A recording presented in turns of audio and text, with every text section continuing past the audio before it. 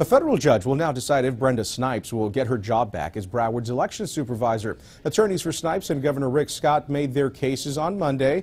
Following the 2018 election, Snipes announced she would resign on January 4th, but Scott immediately suspended her for misfeasance, incompetence, and neglect of duty. Snipes then tried to pull back her resignation, calling the governor's suspension malicious and politically motivated. At one point on Monday, the judge asked Scott if he had criticized other 2018 election supervisors. He said he had not. Snipes' current term was not scheduled to end until 2020. I'm Molestina for CBSMiami.com.